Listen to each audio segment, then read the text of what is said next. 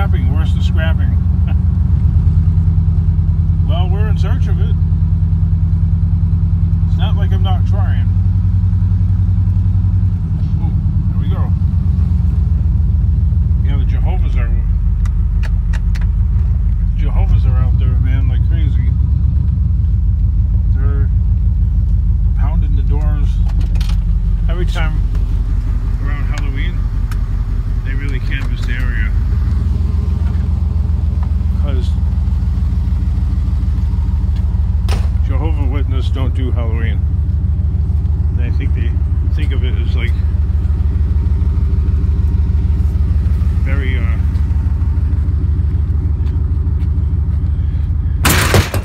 don't know, very anti-Christian or very satanic, and it's not really. I mean, I'm sure it can be made to be that way, but depends on how you want to celebrate it. As a Catholic, well, especially with the Latino and Mexican population, it is sort of with their culture, it is sort of like a marriage between Catholicism and sort of Satanism.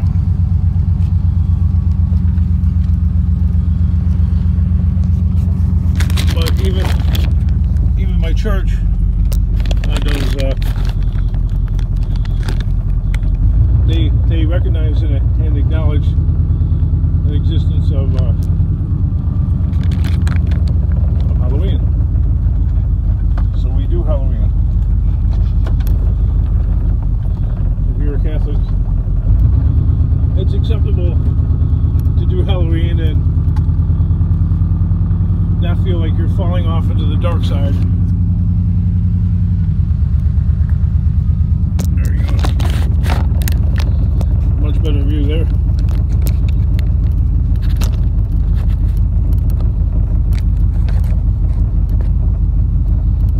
Anyway, my point is,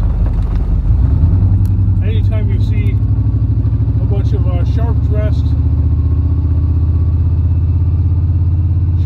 people driving around in very clean late model automobiles,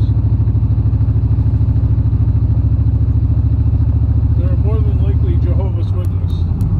I mean, they could be door-to-door salesmen, but that's not usually the case.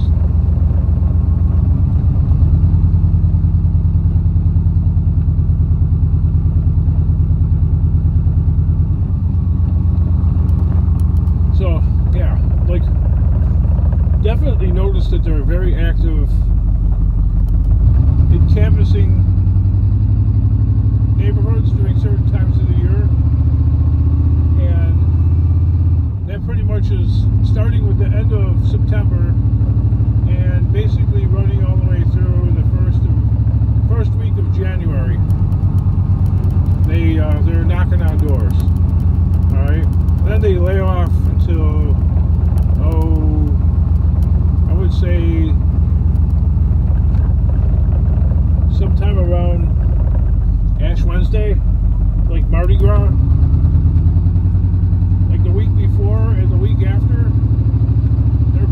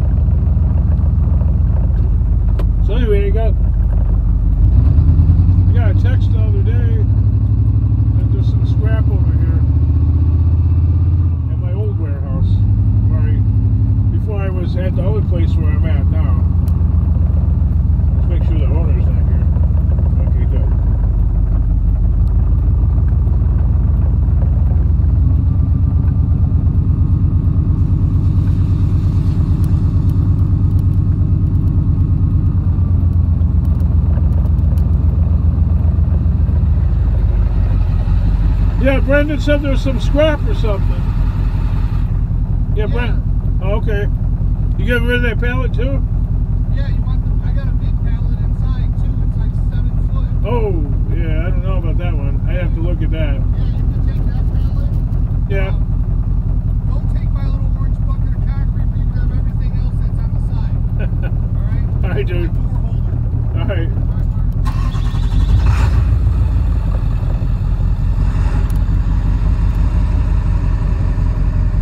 Yeah, so I guess there's some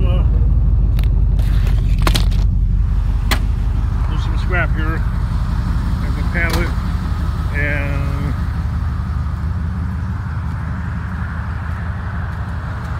this looks like that weird saw that I had before when I had the old warehouse. Remember, if you look at my earliest videos, go way back to my first videos, and you'll see that I was here at this place right here. Okay, I'm no longer there. That place, that was pretty good. I mean, it was only a short distance from my house, instead of being all the way out in farmland in the middle of nothingness, where I'm at now.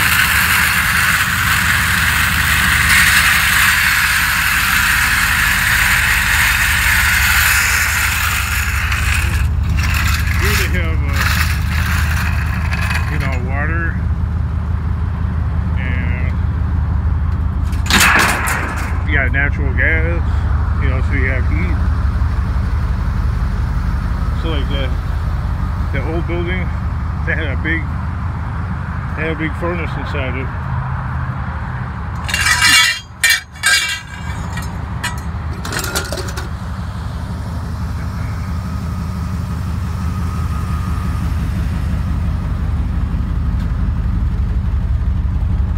Of course, I got kicked out. Oh, I almost dropped it. It's rain slippery. And I really don't want to be here.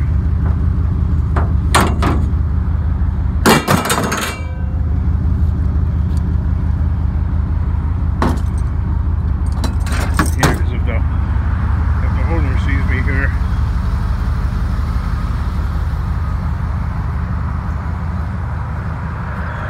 There'll be fireworks.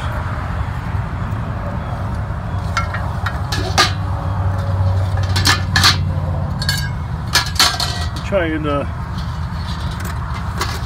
block me in, so I can't leave. That's why I didn't pull up any closer. You know, so he can call the police. Now I'm trespassing on this land, which is what I should have done to these bill collectors that came to my house. They parked in my driveway, and I pulled the U-Haul up to my house the other day to wash it out. You know, because scrap makes everything kind of gnarly. And man, that would have made a great video.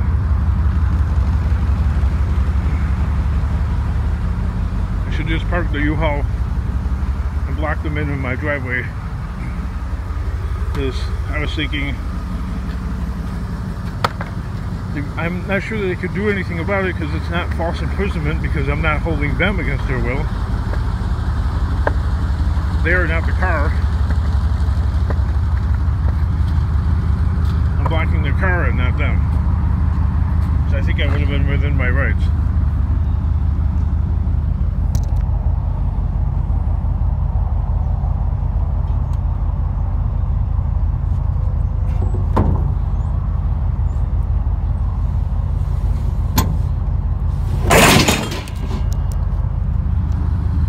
Anyway, it all stems from why I had this place. So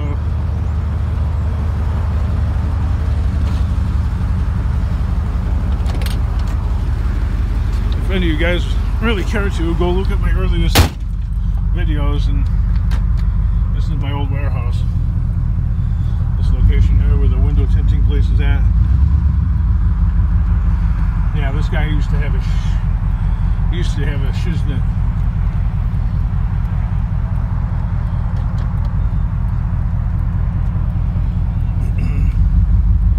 Remember that place? See? He used to have a shiznit. I had my trucks out there. Yeah, he didn't like it. You got too much stuff inside.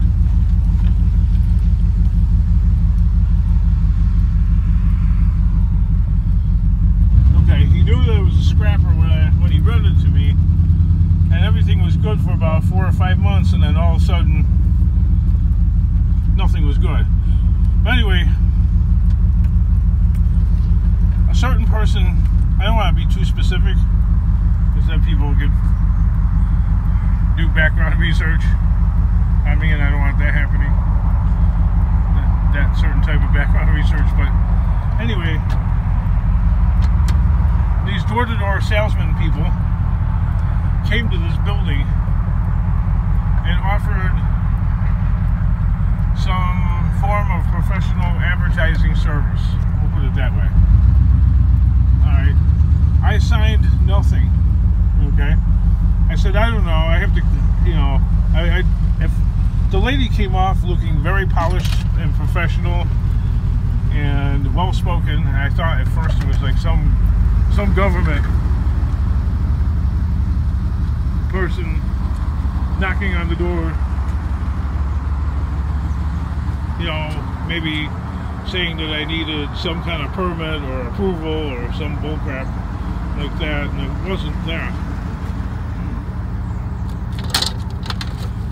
So she sort of misrepresented herself. She didn't claim to be anything other than somebody working for a certain advertising system. Okay, I can't get the other piece for some reason. It just doesn't want to go into my hand. And that, probably is plastic. Yeah. Did find a piece of aluminum in the stuff though. You know, anyway. So I said, oh, I gotta check with my wife on that because I'm not so sure I'd be approved to spend money. You know, I was just trying to blow her off in a gentle way, but that didn't work. So now I've adopted the cold crass. Go away, I don't want any. Go away, I don't want any. Whoever you are, when you're knocking on my door, whether you're a political campaigner or a Jehovah's Witness or whatever you are, unless you're selling cookies from the Girl Scouts or something, or it's the Boy Scouts, don't talk to me. I want nothing to do with you. So that's what you guys can learn from listening and watching these stupid videos, alright? If they're not selling Girl Scout cookies, or if it's not something with the Boy Scouts, so you're not interested. Simple as that.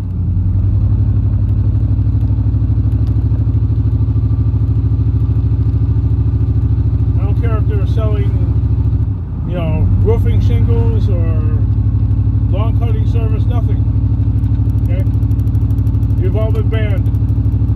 Go away. Well, anyway, this lady went to my house, and my wife responded to the door, and my wife signed something.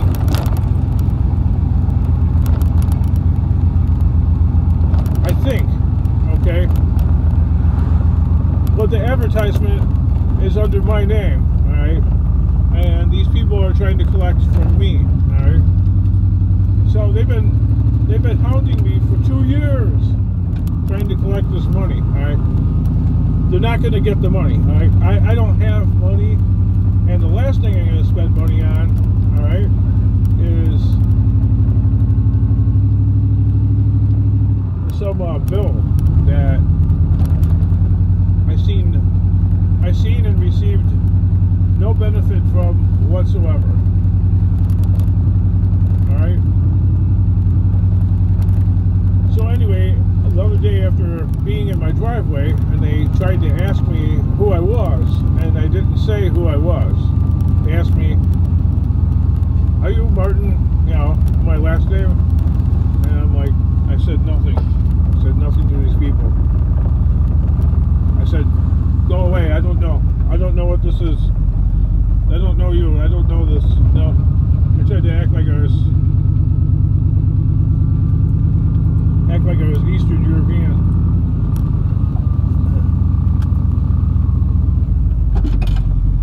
And they're like, do you live here? And they're like, is that garbage? Hi, thank you. They're acting like, thank you.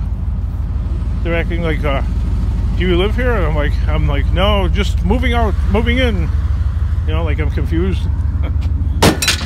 And so they sat there for a little bit, and I wanted to block them in, and I should have blocked them in, but I don't know enough about the world. I'm a little naive that way about how the world works. But in hindsight, I should have just put the U-Haul right there in the driveway and let them sit and spin. Because they were parked in front of that, or behind rather, that brown Ford F-150 in the driveway, and I was right behind them with the U-Haul. So, and they were driving a little four-door Hyundai. There ain't no way that Hyundai was going to move either the pickup truck or that U-Haul if they wanted to try and push it out of the way. They'd be stuck there. Oh, that's a lot of yapping. Trying to make my point.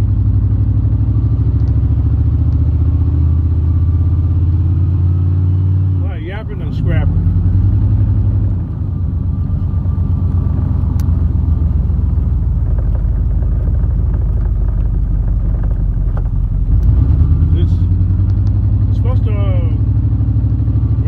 Thunderstorm later on.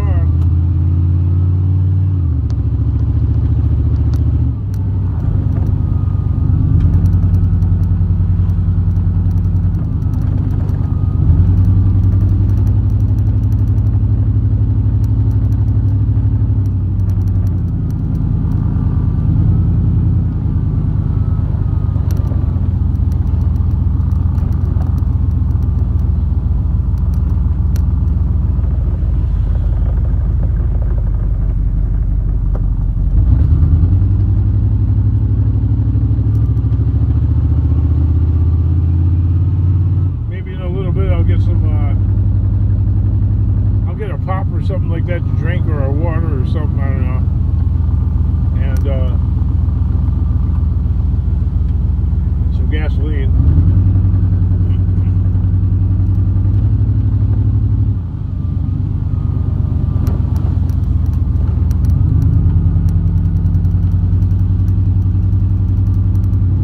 But yeah, today is my daughter woke up late. She wanted to march in the homecoming parade,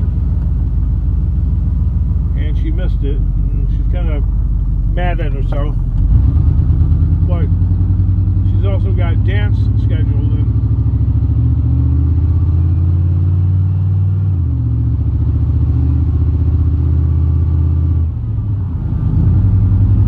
that between having a boyfriend and dance and being explorers and working, you know, at her job, and then helping Dad once in a while.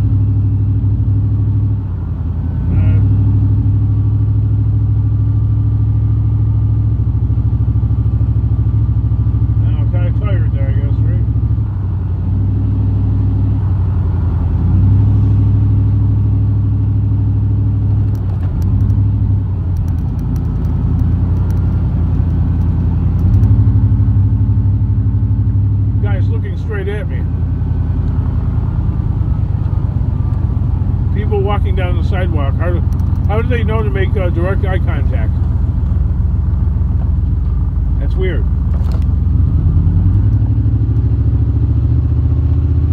You know, like the beggar people on the corner.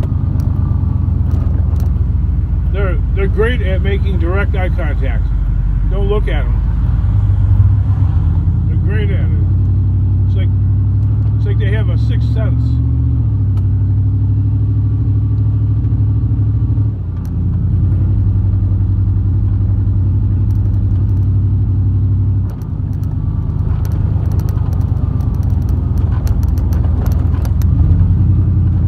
Well, with what? 80 days? 80 days till Christmas. You can feel the... Oh, there's some copper. Ew, copper. Woo. Gotta go in reverse because I was yapping and I was about to sneeze and hold back the sneeze, and there we go. You know, one of them things. Ooh, 22 minutes. That's kind of a lot of yapping there.